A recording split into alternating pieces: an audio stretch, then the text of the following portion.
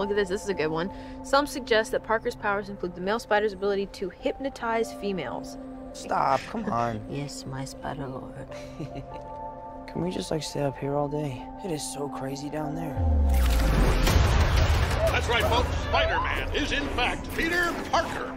Listen, I did not kill Mysterio. The drones did. The drones that are yours.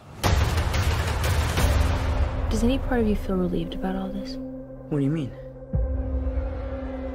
Now that everybody knows, you don't really have to hide or lie to people. For the record, I never wanted to lie to you. But how do you tell someone that you're Spider-Man? Now everybody knows. But this isn't about me. This is hurting a lot of people. I've just been thinking about how to fix all of this.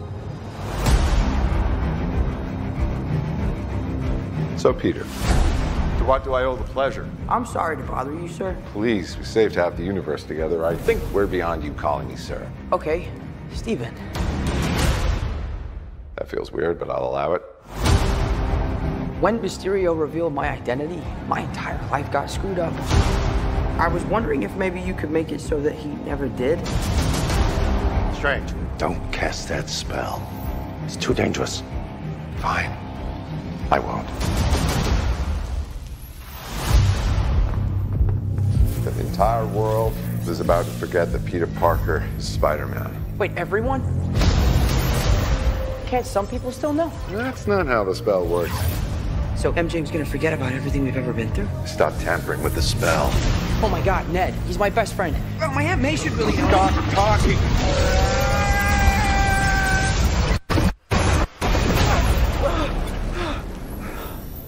What just happened?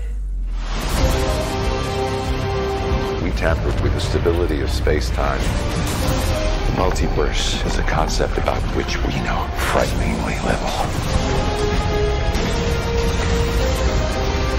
The problem is you trying to live two different lives. The longer you do it, the more dangerous it becomes.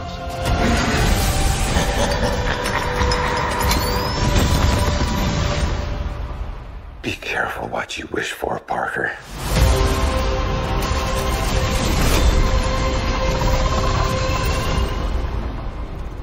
Hello, Peter.